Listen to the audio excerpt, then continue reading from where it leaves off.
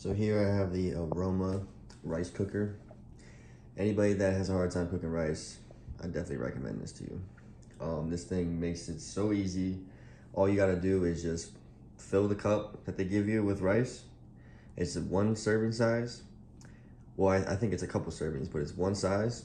So you fill it with rice, you dump it in, and then you actually fill the water up to the water line that is recommended for how many cups you add in. Flip the switch, turns on. Basically, it's gonna be on cook the entire time it's cooking.